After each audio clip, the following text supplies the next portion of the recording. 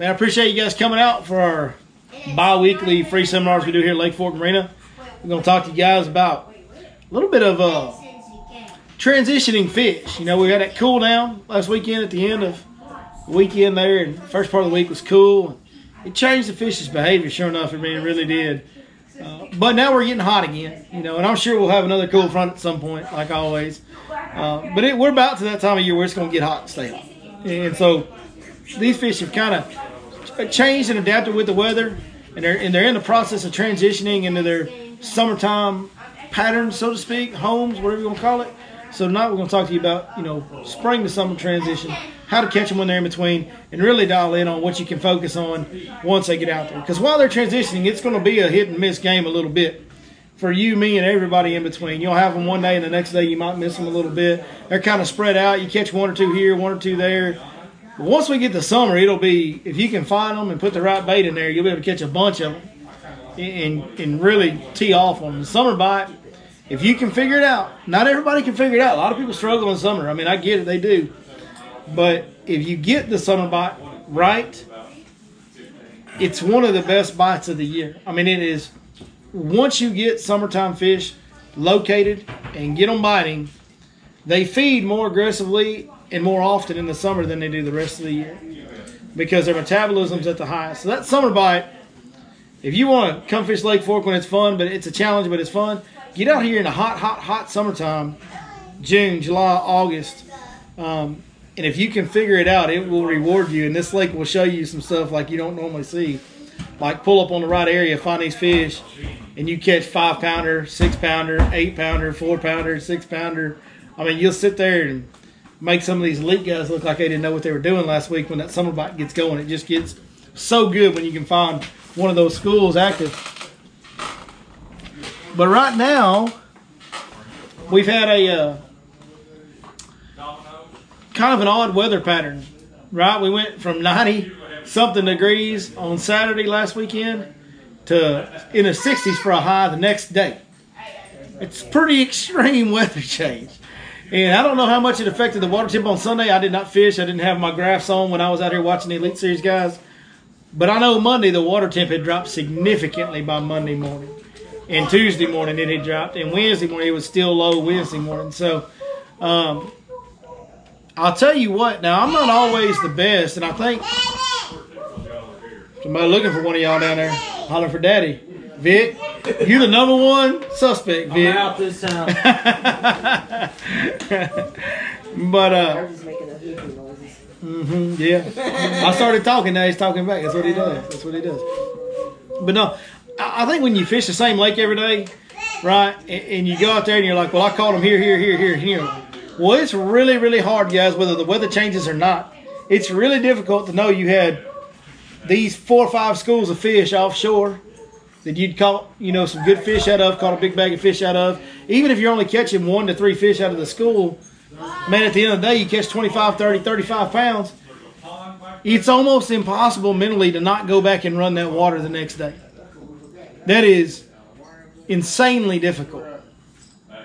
The best thing that happened to me in this weather change was the Elite Series was going on and I wasn't out there fishing every day. Because what that allowed me to do was have a fresh mind going into Monday because I didn't fish the lake for 4 days.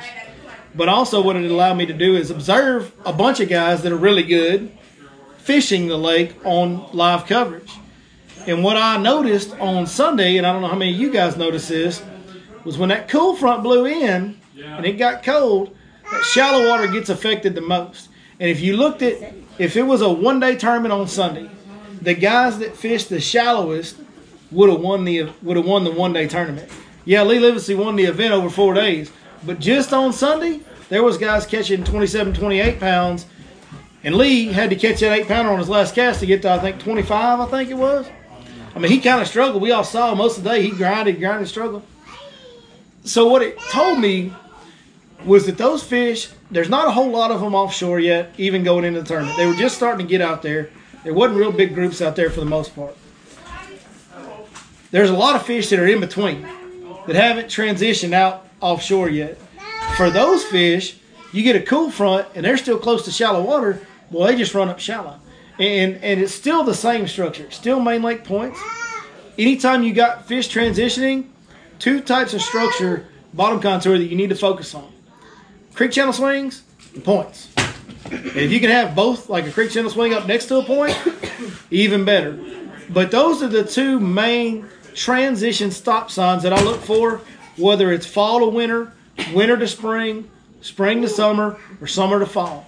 Whenever those fish spread out, start moving locations and moving patterns, changing their seasonal patterns, points and creek channel swings are the key stop sign features that you want to locate. What do points and creek channel swings have in common? Depth changes, right? They're all over the lake. There's points and creek channel swings all over the lake. But they have depth changes, sudden depth changes, where these fish can move shallower to deeper easier without expending as much energy, and they're good places for fish to feed. When those fish can sit on the edge of a creek channel bed and sit right here, and anytime bait rolls over the edge of that creek channel, boom, they get it. Those fish can sit on that point, and anytime something rolls up over it, boom, they can eat it. They're great ambush spots, so they're great feeding spots, so they stop there when they're moving around, and they allow deep to shallow access very quickly. Which is also what those fish want when the water temps are changing, right? Is that water temp changes rapidly, those fish want to be able to go shallower or deeper when they feel like it. So those are the two kind of structures that we key in on during transition times. Now, what we were able to do Monday morning was I just went back to the patterns we were running before the fish transition out, which if you weren't looking for bedfish, which there's not enough of those to go look for anymore, really, you were fishing shallow points. That's what we're all fishing, shallow, main lake, secondary points. Being the time of year it is, I focus more on the main lake points.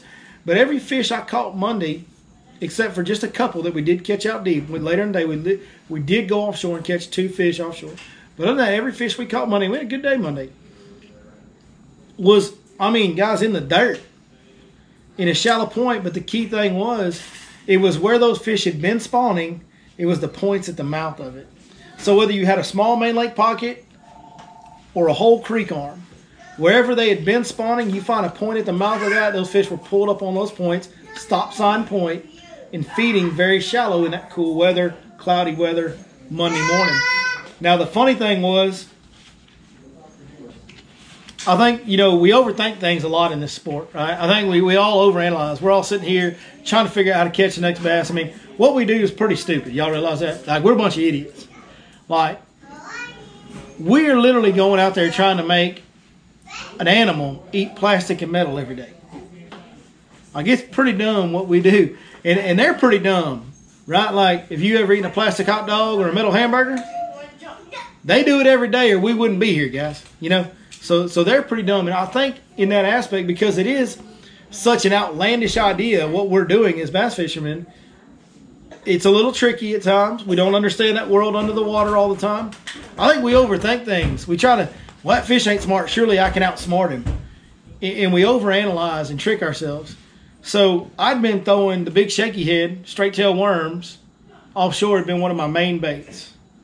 So Monday, instead of retying or tying on a smaller shaky head or a square bill or top water or jerk bait, instead of picking any of that up, first thing I did, just keeping it simple and maybe even being a little lazy, to be honest with you, was I handed my customers the big shaky head, 3/4 ounce shaky head, with the big giant straight tail worms.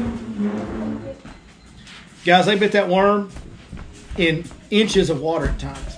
I mean, I'm surprised the worm wasn't standing up with his tail out of the water. How shallow we were fishing on these points, and they were eating it. Like, if they were on that point and you threw it up there, you got to bite right away. I mean, we started on the first point, caught 3 or 4, went to the next point, caught 5 or 6, went to the next point, caught another 3 or 4. I mean, it was just automatic. And I don't know that I've ever in my life thrown the big worm, the big stand-up, you know, shaky head with a big straight-tail worm in that shallow of water. I don't think that I ever have. And it really wasn't horrible windy Monday where I needed to be throwing a heavy weight up there to feel it. I literally just had it tied on from the last week when we were fishing offshore. I said, here, fire that up there. You know, and he did. And we ended up throwing it all day, and it caught most of the fish. Carolina Reed caught a couple, but it caught most of them. So I think sometimes we overthink it. If there's fish out there in 20 foot biting that big shaky head, there might be some there in 1 foot biting that big shaky head. Just if they're biting it and it looks good to them right now, keep throwing it. Don't overthink it. But that was a deal that I was really proud of. Now, like I said, I got to cheat a little bit because I got to watch the Bassmaster guys fish those cold conditions on Sunday, and I noticed that the shallow water guys actually out-caught the deep water guys. So that's the only reason. To be fair and honest here, I had fished 90-degree weather for 10 days in a row leading up to the Bassmaster tournament. Then I didn't fish for 4 days. I would have 100% turned my electronics on and went wandering around offshore, graphing fish, going, where'd they go? Where'd they go? That's what I would have done if it wouldn't have been for that tournament. But it was kind of eye-opening and a lesson to me that, man, we need to keep our eyes open to today, to today's conditions. When we, especially when we get in these transition periods, when these fish are moving from spring to summer, summer to fall, whatever it is. If it's cloudy and windy and colder than it has been, and those water temps are cooling, and you know they're cooling, fish that, right? Fish those conditions. If the water temp's been 80 and it's cooling back down towards 70, man, that's a good shallow water temperature. They're probably going to migrate up to that some, you know. Same thing, vice versa. If it's been cool and then all of a sudden it gets hot, they're going to start pulling out on a day like today where it's slick and hot, you know. Those fish are going to start making their way back out. And it doesn't always happen as immediate as it happened in this deal, but the situation was we had fish in all situations of the water column because they hadn't all transitioned out yet. So with that being said, that just put a lot of them up shallow. Is that making sense? Is that, you guys understand what I'm saying? Like, there's a lot of value in that to me that I noticed on Monday was just fishing the day. And I probably wouldn't have done it nearly as good as I did Monday if I didn't get to watch some of the best anglers in the world. And some of them, Brandon Polinick, not do it very well. Stick with that offshore deal. And, you know, 17 pounds ain't bad. But in that tournament, 17 pounds was bad. And he'd been averaging upper 20s every day. And then he goes out and catches 17. Dude, he stuck with that offshore deal probably too much. In fact, if Lee or any of those other guys, Gerald, any of those other guys, if they would have adjusted and went to shallow points, they probably would have had a better day than what they had, even though they caught them. You know, Lee caught them pretty good. You know what I mean? So they would have got a lot better bites earlier on in the day for sure, as we saw with Frazier and LaHue and some of those guys that were doing that. So I thought it was a really cool lesson. So that's the first thing I want to talk to you about. Second thing is, with the transition, is these fish begin to get offshore. There's still some out there. Not a lot, but there's definitely still some out there.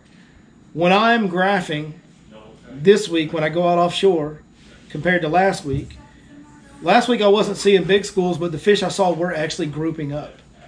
You know, you would, when you saw one, you would see 3 or 4 or 6 or 8. This week, you're seeing a fish up in 10 foot of water on the point, and 2 fish in 12 foot of water, or 15 foot of water, and 1 fish in 20 foot of water. So let's keep that in mind as we deal with this transition, that those fish are not all in the same depth zone, and they're not all grouped. So what does that tell us as anglers? That we are going to have to fish these main lake structures as areas, not spots. I think a lot of time on offshore structure, we go up there and we graph a school of fish, and we throw at that school, and we change baits and throw different baits at that school, and we keep making that same general cast, maybe a little bit in there, but you pretty much stay on spot lock these days and fan cast into that school with different baits. Everybody do that? That's pretty much what everybody does, right? Right now, you need to open your mind. You need to graph the whole point, mark everywhere you're seeing fish, and then within those areas that you've marked fish, you need to fish that whole area. No different than if you were going into a cove to fish a cove. You wouldn't just go in there and make one cast of that creek bed in that cove, would you? No, you'd fish around the whole cove. Fish get in there, spring, and spread out that cove, right? Same thing on these main lake structures, road beds, points, whatever it is that you're fishing offshore. Those fish are spread out water transitioning. So fish the structure like an area. Don't get caught up in fishing, well, I saw more fish here than I did there. Because it's not going to be a deal right now where you're going to make that one cast and catch every fish it wants to eat right there. A lot of times it's going to be a deal where you're going to pick one up over here, pick one up over here, pick one up over here. So fish it accordingly. As we transition into the hotter times and these fish do start to group up, that's when you settle in and you fish the school. You find the school, you find where the densest concentration of fish is, and you fish right there. Because even once those break up, there's going to be more gathered. They're gathering on that spot for a reason. They're going to come back to that spot. Does that make sense to everybody? Okay. All right, let's talk about some baits. I pulled some baits from downstairs to show you guys right now because these baits will work right now, okay? But they will work. Every bait that I'm fixing to show you will get you bit. If you get them around fish that are ready to eat, they'll get bit from now until the end of August. So you can go buy you some of these baits, and you know that if you tie these baits on and go fish Lake Fork and I get around fishing or feeding, I'll catch them on these baits right here, okay?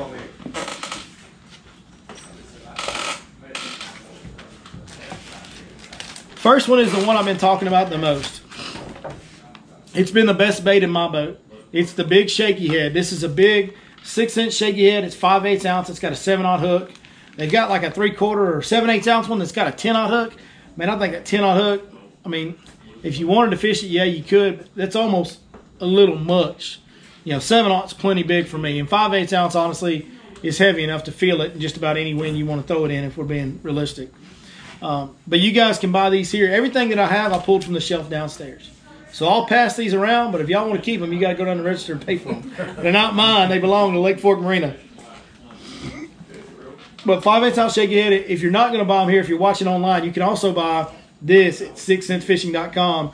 Many of the baits, I think everything except for these worms is available at 6centfishing.com. When you do, be sure you use the code Your Lake Fork Guide. You'll save 10% on all orders. If y'all want to order anything from there, same thing for y'all too.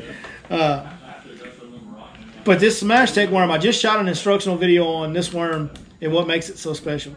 When you're looking at big straight tail worms, you can watch that video next week and see everything that I explain on it.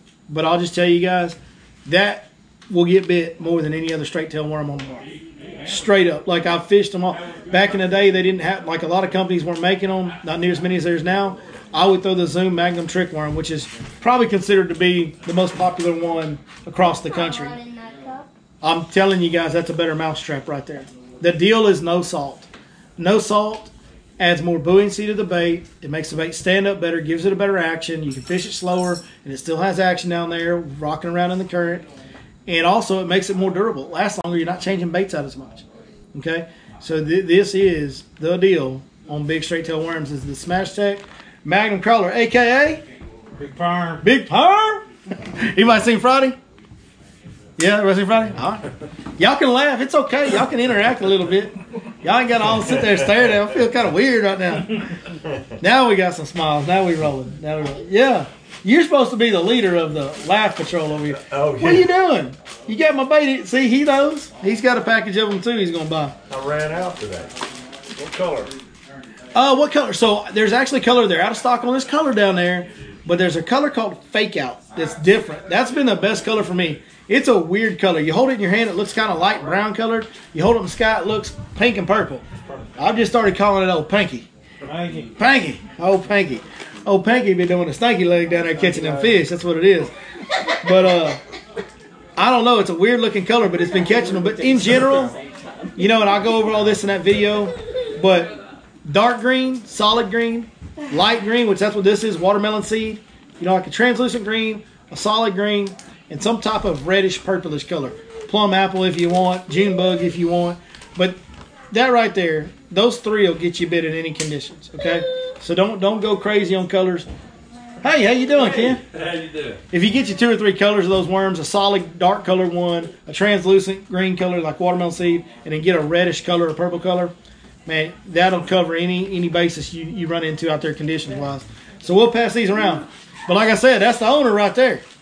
Don't be stealing these, y'all. If you want them, you got to go buy them. They're from Lake Fork Marina.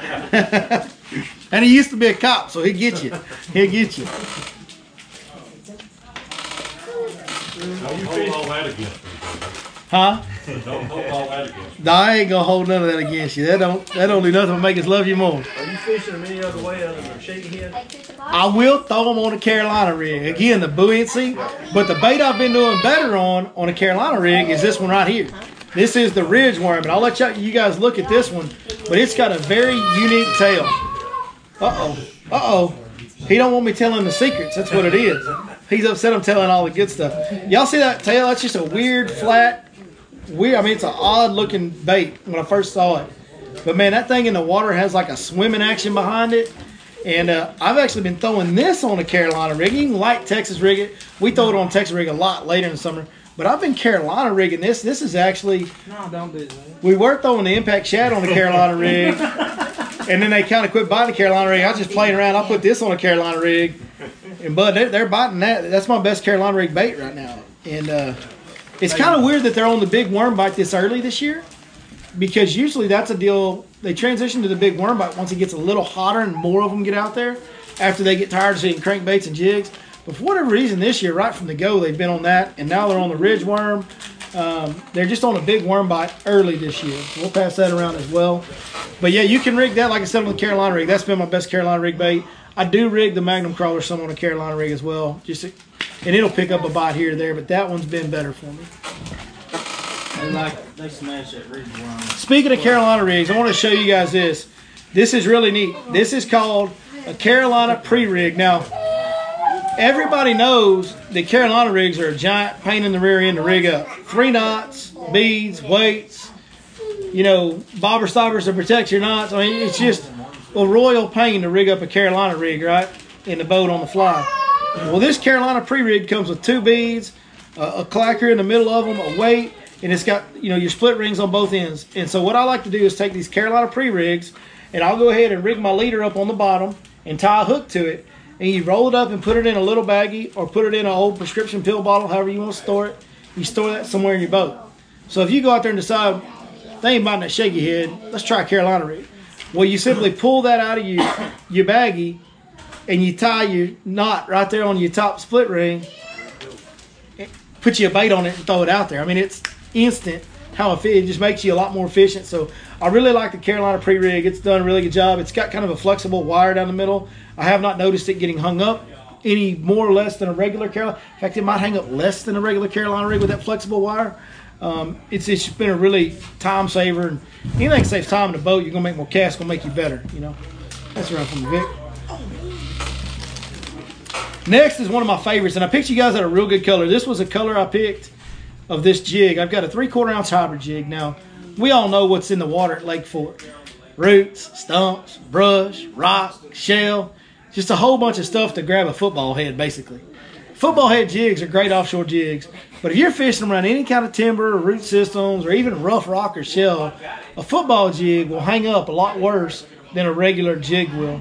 Well, when you take these out of the package and look at them, the bottom of the head has just a little bit of a curve like a football head jig does. So if you want to slow drag it, it'll still kind of rock like a football head jig will as it goes across the bottom. But it's got that triangular head. It's why it's called a hybrid jig. It's like a hybrid of all the jigs you could imagine. And they've just done a really good job with that head design. It is absolutely perfect. But anyway, this color, Candy Bluegill is the name of this color. It's got some green and some orange and a little bit of bluish purplish sheen to it. Just looks like a little brim or crawfish or whatever. It's a good fork color. It's a good East Texas color, period. Candy Bluegill is the color jig. And then Gill Dust is a little different color on the trailer. It's kind of a dark pumpkin seed / green pumpkin, and it's got some orange and purple flake in it. Matches up with this jig really well. So Gill Dust stroker crawl for a trailer, 3/4 ounce hybrid jig, and Candy Bluegill. And I do not trim anything. When I'm fishing offshore in the summertime on my jig, I want a big profile. You guys that follow me know in the wintertime I trim it down, make it real short and compact. In the summertime I'm leaving the full skirt and I'm leaving the full size stroker crawl trailer on these big jigs out deep. So we'll pass those around as well. And last but not least, this is the exact bait that we saw Lee Livesey throw in the first couple days, especially catching them on a deep diving crankbait. This is the Crush 300 DD. They have the Cloud 9 series. That's the C20 would be the equivalent to this, or C15, maybe C20, something like that. Let's see what they call for on depth on this one. Yeah, probably, between the C15 and C20. It got on here, dives 14 and 19. But they make a 500 DD. They got that downstairs as well. That'll be like your 10XDs. This is going to be like your 6XD. But this color Shad Drone is my personal favorite shad color they make. And this 300 DD crankbait had a big hand in winning that tournament last weekend. And that Cloud 9 series is great. It is great. I've caught a lot of big fish on the Cloud 9, C25, C20, C15, all that. But this 300 and 500 DD series, I don't think anybody really very few people are aware of this bait. Because 6th Sense, when they designed that Cloud 9 series, they kind of didn't market this one as much anymore. This bait right here has caught 3 or 4 Sherrilunkers on Sam Rayburn alone. Hey, this is one of the best deep diving crankbaits on the market. This 300 and 500 DD series. I mean, it's. I know all crankbaits are kind of the same. No, this one's a little different. Like big fish bite this crankbait right here. So y'all take a good look at that.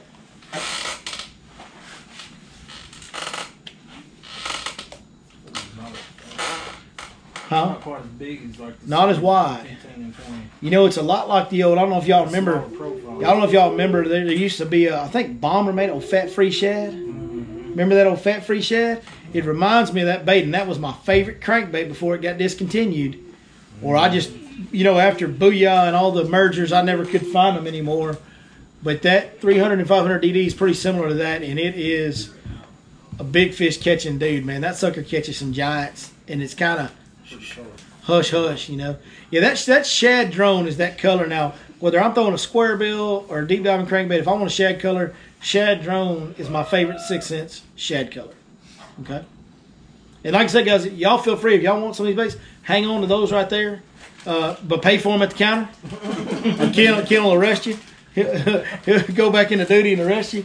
But also, there's plenty of these baits, the exact baits that I just pulled off here, and showed you guys downstairs. So you guys can all go buy whatever you want of those tonight.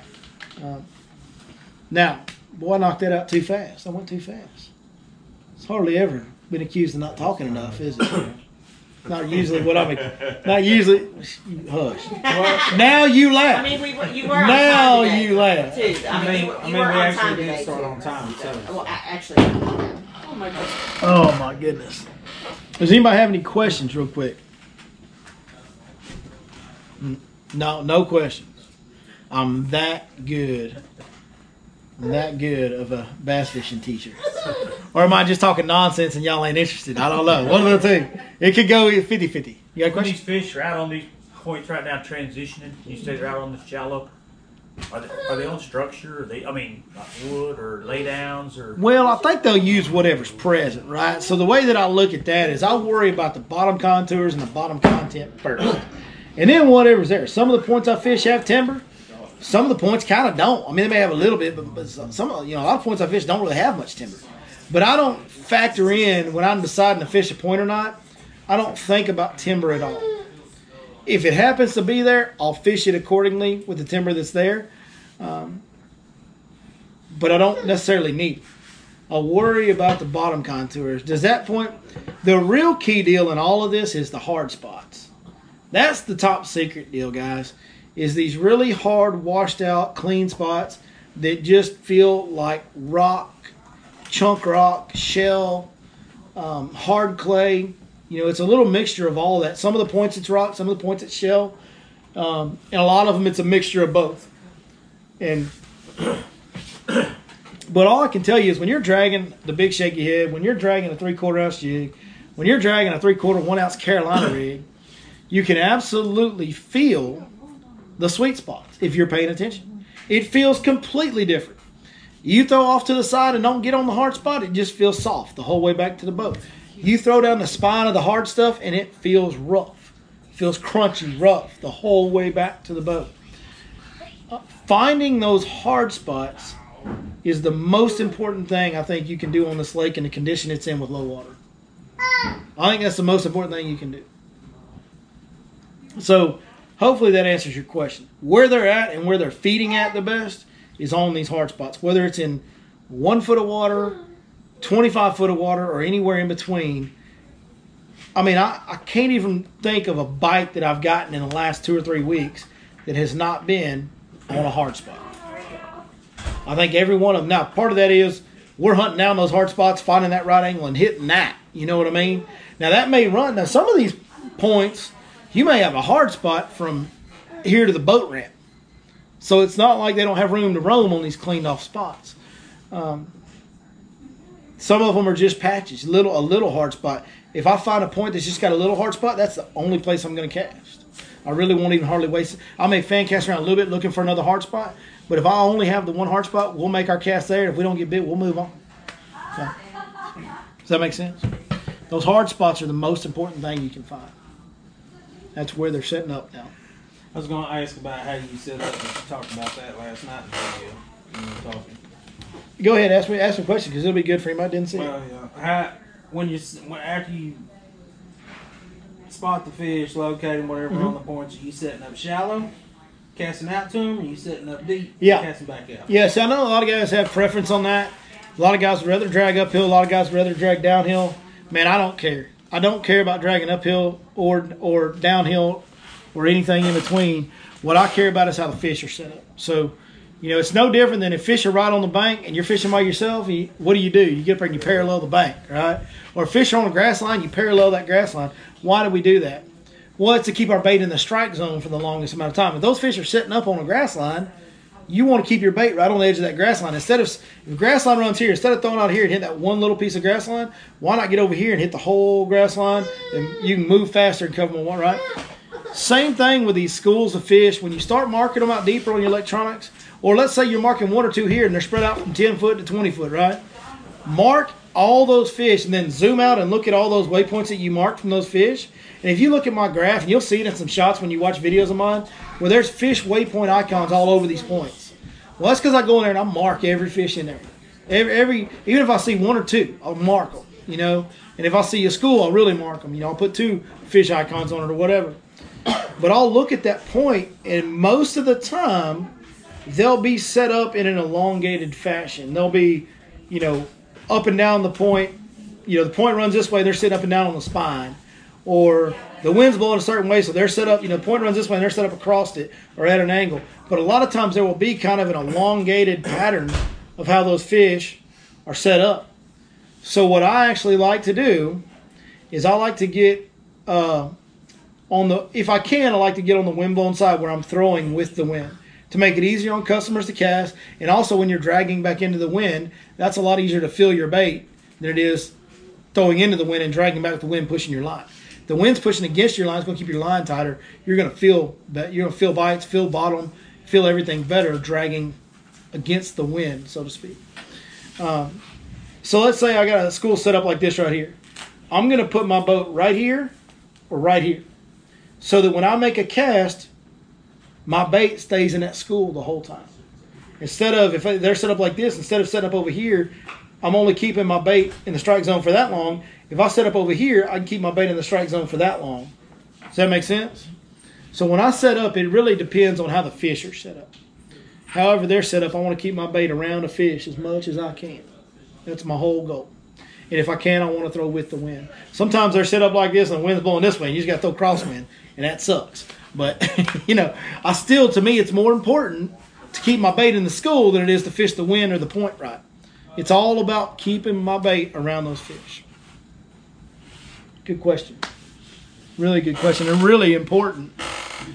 I tell customers all the time, we'll be graphing. I'll get it all marked. I'll get up there and show them. I said, don't make any cast yet. Hold on. We got to get set up right. Boat positioning on offshore fish is one of the most important parts of offshore fishing is your boat positioning. Staying off of them, not getting on top of them, making a long cast to them so that you're further away from them. All this boat positioning stuff. It used to be the guys that were really good offshore fishermen were masters at boat control and positioning before spot lock days. Now we can all kind of be masters at boat positioning because of spot lock, really. Everybody got spot lock? I think most people. You don't? I don't have a boat. You don't have a boat? Okay. Well, whoever's boat you fish in, do they have spot lock? I fish out here off the bank. Fish off the bank? Yep. My man's going hard at it. Mm-hmm. I like it. Have you been catching them off the bank? Since that cold front hit. Yeah. I kind of quit. I fished that 154 bridge a lot. Yeah. Like fishing out deep. There is some fish on bridge aprons right now on the corners. Yeah. We've been catching some around those and some of the main lake bridges and even the creek arm bridge. We saw Mullins fishing over there in Little Mustang in the Bassmaster tournament. I've been fishing it a little bit here and there. Yeah. I've seen some other guys fishing it. So, that's probably a new bank fish out here. I used to get asked quite a bit. I haven't been asked. Every once in a while I still get asked, but I used to get asked a lot. People ask me, what's your advice to bank fish Lake Fork? And my answer was always the best thing to do is to go to the bridges and just park on the side of the road and walk down the bridge apron and fish those corners and those concrete walls on the bridges. I mean, it's most of the year there's going to be something there. I was fishing the bridge in Running Creek, that old submerged bridge. I Uh-huh. was walking out there on top of it. Yeah. I've seen a lot of guys do. So how do you get to the bridge? You just trespassing? No, it's a public lake, so I just walk down the. Oh, you walk down the lake bed. Yeah, I mean it's a mile. That's true. You can just walk down the lake bed. See, so in my head, for whatever reason, Halfway down it one day. in my head, for whatever reason, I was like, man, are these guys walking through the woods of that private property over there? What are they doing? Because I would see some guys out on that bridge fishing from it. And for those that don't know what we're talking about, there's an old underwater bridge that, with the lake being 5.5 foot low, is like ankle deep water on top of it right now. Is that correct? Yeah, the first time I went out there, it was, I think the water was 44 degrees, and I just kind of took my boots off and walked out there. I caught one bass, and I was like, I need to go get me some water boots. Yeah, yeah. So it was just had a little bit of water on top. So guys were actually standing, when you drive by that bridge, guys were standing on top of this old bridge that was just under the surface, fishing.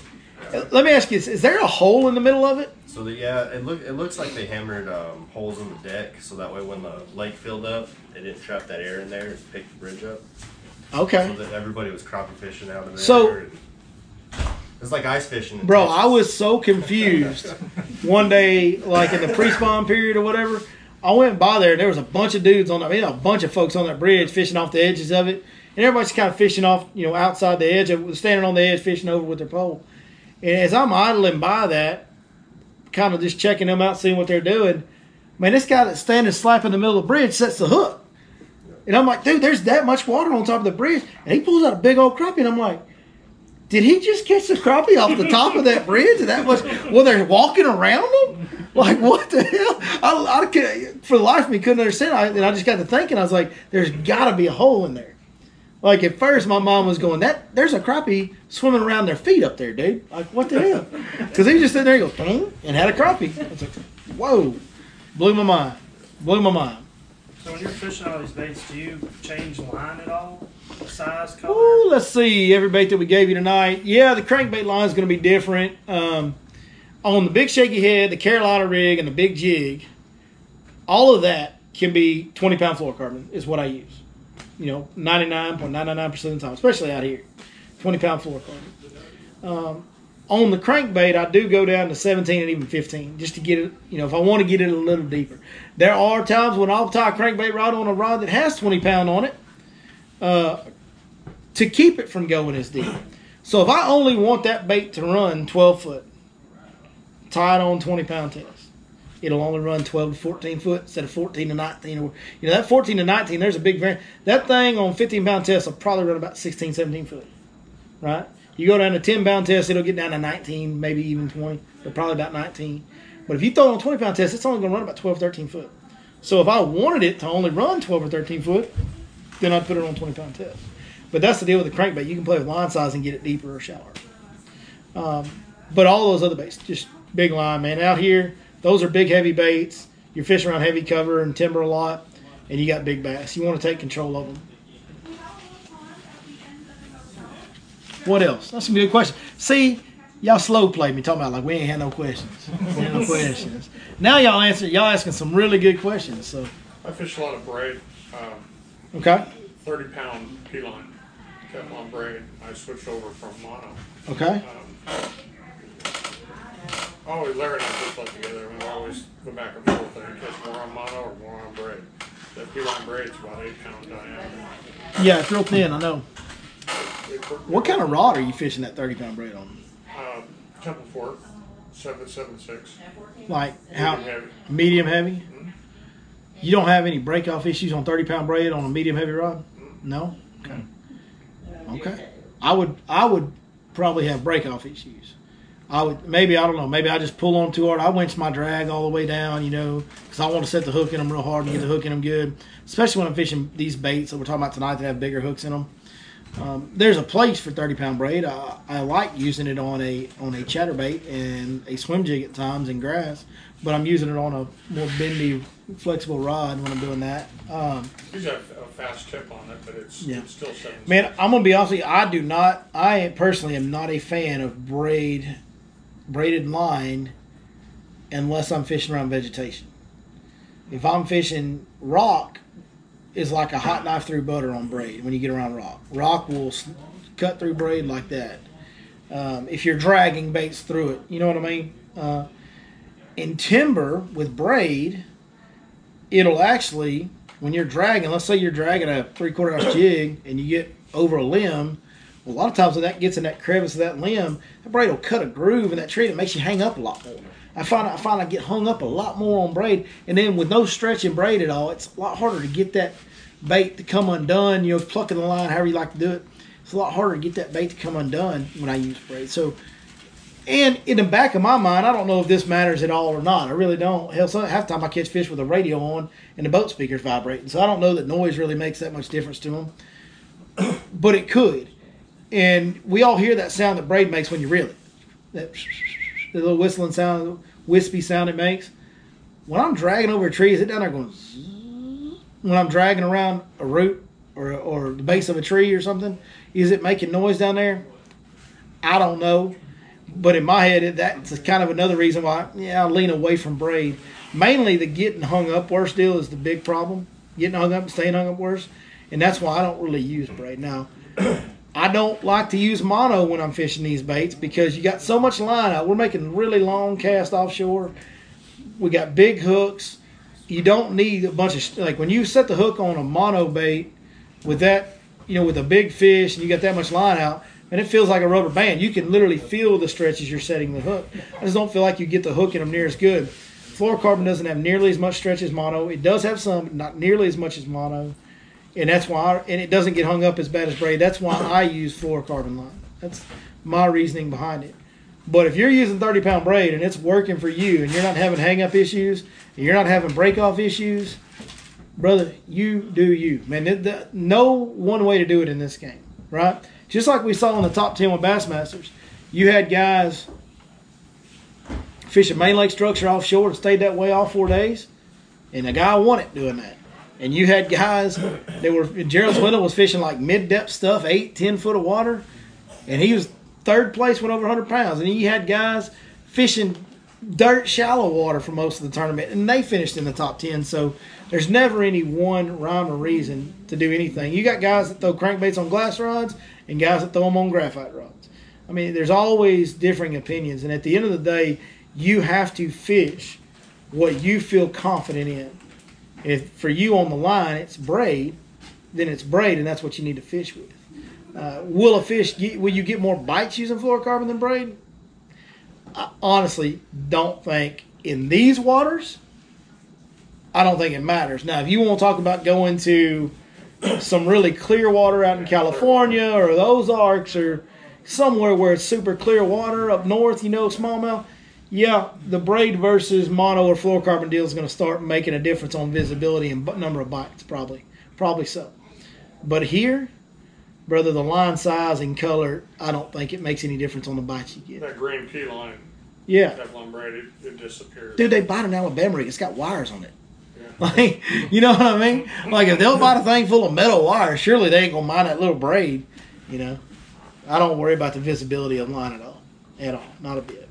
So there's all these different brands of fluorocarbon. Mm-hmm. Which one do you like? So I use Seaguar Red Label more than anything else, but that's because I'm a guide and I'm out there all the time. It does have worse memory, but it's very strong. It's cheap for fluorocarbon, and it's very strong, great knot strength and all that. It doesn't cut itself in the knot. Some fluorocarbons will do that worse than others, cut itself off at the knot. When you sense the knot down, and you put pressure on it, snaps right at the knot. Some of them do. Seaguar Red Label is very tough line, very strong line, but it's kind of a pain in the butt to deal with on your reels. It's a lot easier to deal with when you're fishing every day and stretching it every day. But like if I have a rod for a technique that I don't use for a couple months and I pull it out, that Red Label's a mess. It's a nightmare. It's got so much memory. Probably the best fluorocarbon that I've seen, me personally, and I know everybody loves Invisex and Abrazex and that's man, Berkley 100% fluorocarbon. It's a gold label, like a gold tannish color label. Berkley 100% fluorocarbon. It's high, it's expensive, but it has got great memory qualities, and it is very strong, very smooth. That's probably in my opinion, the best fluorocarbon that I've used. Yeah. And they got that right downstairs too, because they got everything Berkeley ever made in this store. They host that Berkeley tournament here. Dude, this whole store will be Berkeley in October, y'all. I'm telling you, it's wild how much they got. Yeah. I got away from the fluorocarbon because of the cost. Because of the cost. I understand. Yeah, that's a real factor when you're not fishing all the time. Fluorocarbon kind of goes bad. Fluorocarbon almost has an expiration date on you. You know what I mean? Like, it ain't like you can just put fluorocarbon on there and fish a couple times a month and it's good for 6 months. Now, you pretty much, if you fish a couple times a month, you got to re-spool your rod every other time you go out. You know, so it is. Fluorocarbon has maintenance issues and it's a pain. But when you're fishing all the time, to me, it's the best for what, you know, we're talking about doing, dragging heavy baits offshore. I think it's the best one. What else? Good questions. That's maybe a kind of a silly question, but anyway, I'm a saltwater fisherman trying to get into freshwater. Yes, sir. I've only been out here for about a year. But when you're talking about patterns and transitions and all that, you're applying it to this lake, but in general, is that about the same that goes for all the East Texas lakes? Yeah, you'll find a lot of the lakes in the region will pattern the same, okay? Some lakes will pattern differently. Lake Palestine patterns differently than other lakes because it's primarily a shallow water fishery. There is some offshore fish and stuff like that. Tawakoni, same thing. Primarily a shallow water fishery. There is offshore fish, and those offshore fish will react and behave the same way that we're talking about with fork bass. But there's so many fish that live year-round shallow. There's so much shallow water on those two lakes, they're flat, that there's so many fish, such a big percentage of the population, that lives their whole life shallow. And so they have different, you know, little unique things that they do. Normally when this lake's full, we have a phenomenal population of shallow fish year-round as well because we have vegetation in the lake, whether it's flooded shoreline vegetation or the areas that we do actually have hydrilla and coontail in. You will have residential year-round shallow fish in those areas. And those fish will behave differently. They do behave differently, but it's funny how many things are similar. Like, they still go offshore in the summer. They just go offshore shallow. And they find the deepest water, and they find, like, well, if you have a creek channel bend going like this, on the inside bend, what's that make? Point, right? So they literally, when these fish get on points out on the main lake, them ones up shallow are on a point and a grass flat right there, you know? So it's kind of funny how they have similarities like that. But no, it's different on other lakes that have more shallow water dynamics to it. But no, for the most part, offshore fish are all going to behave roughly the same way in this region. They're all reacting to the same weather patterns. There'll be little differences from lake to lake on baits they'll buy, you know, depending on what their forage base is in that lake or what the watercolor is in that lake. May be a little different. Like Lake Athens is a much clearer lake than Lake Fork, so you have to downsize some of your baits at Lake Athens. Even though it has big bait and big fish, I find I have to downsize at Lake Athens more than I do here because of the cleaner water. So there's little things that are different, but in general, as far as the fish patterning, what they're setting up on, how they're setting up, if you're talking about offshore fish on one lake to the next, it's pretty much the same. And the smaller lakes, everything will happen faster. So when they transition offshore, they'll do it faster. When they spawn, they'll do it faster. When you get a cold front and they move back shallow, they'll do it faster. There's more. The smaller the water body is, the greater the temperature swings in the water column. So the bigger the swings are on their behavior. I was up in Long Branch yesterday fishing, and I talked to a guy that lives up there. He's out there on his pier, and he was asking how we was doing this and that. And then he said, you know what, they was out here putting fry out yesterday. They were stocking it. Sherlock fry. Yeah. Yeah, it's that time of year, you know. Texas Parks and Wildlife is the best. Without any grass cover, they're going to last very long? I mean, what can they do? Get eaten. I mean, what can Texas Parks and Wildlife do? Not put them in? Yeah. I mean, some will survive. Some will survive, yeah. How many will survive? I mean, in a regular situation, I've talked to the biologists in this area about this. In a regular situation, the fry survival rate is so low. And it has to be. Yeah. I mean, a 10-pound bass lays up to 50,000 eggs. For every 10-pound, y'all know how many 10-pounders are out there in that lake? There's a bunch. There's a lot of 10-pounders out there. So we're talking about millions of babies born every year in this lake. Well, if most of them didn't die, we'd have a bunch of short, stunted fish. Right. You know what I mean? So, yes, the fry survival rate is much better when there's flooded cover. We've been lucky for, since, 2015, I think? We've had a full lake during the spawn every year since 2015. So our fry recruitment, our fry survival has been very, very good. And our stocking survival has been very good during that time. Yeah, this is going to hurt the fry survival rate with the lake being low. It's going to, it's going to hurt the ones that were born in this lake just as much as it is the ones that are stocking. Now, the ones that are stocking are a little bit bigger, so they got a little better chance. They got a little better chance, right? The fingerlings, they're stocking fingerlings, not fry. Right, yeah. Fry is what gets decimated because everything eats fry. Bluegill, turtles, everything eats fry, right? Fingerlings, a bluegill ain't going to eat a fingerling. Even sand bass can't really decimate fingerlings the way they can fry, okay? So that helps some. But like you said, these guys are going to Long Branch to dump these fish. Long Branch has got as much timber in it as anywhere on the lake does. It's thick with timber. So our Texas Parks and Wildlife Department is doing the best they can to put these fingerlings, these sherlunker offspring, in areas that they can survive. Does everybody know about their program with stocking sherlunker fry or fingerlings? Everybody knows about that? Hopefully all you online do too. I'm sure some of you won't. If not, look up the Texas Parks and Wildlife Sherlunker program. Read up on it. It's why Texas is the best bass fishing state in the country. And I don't know why other states aren't doing it yet. Probably funding, I guess, in other states maybe.